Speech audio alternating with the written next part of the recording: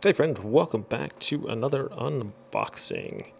Today we're checking out some EBL batteries. We got some AAA and AA 28 count boxes here. So these are supposed to have a 10-year shelf life and anti-leak technology. So there's 28 of those. Come in little 4-packs. See. These are not supposed to. There's no non-mercury, high performance, professional care, environmentally friendly batteries. So apparently there's no mercury or cadmium. It's supposed to be better for the environment and last longer. That's what those little guys look like. So these are the AAAs. They can be purchased from Amazon for about $11 for 28 of them.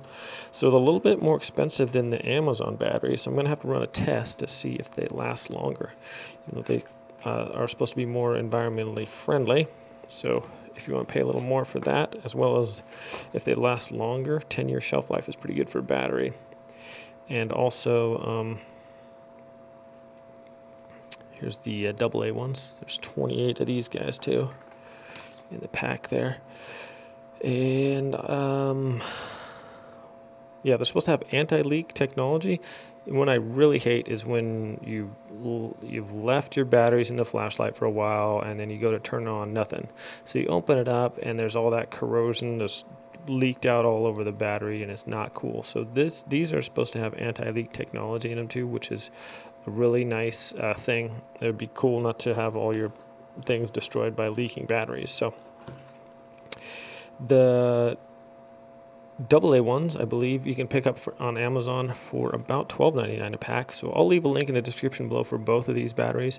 And also when I do the testing, I'm going to pit these against the Amazon batteries to see just how much longer they last, if they do or not. So I'll leave that link in the description below if you guys want to check that video out. When I get it finished, I'll have it there for you guys. So thanks for watching this unboxing of these EBL batteries.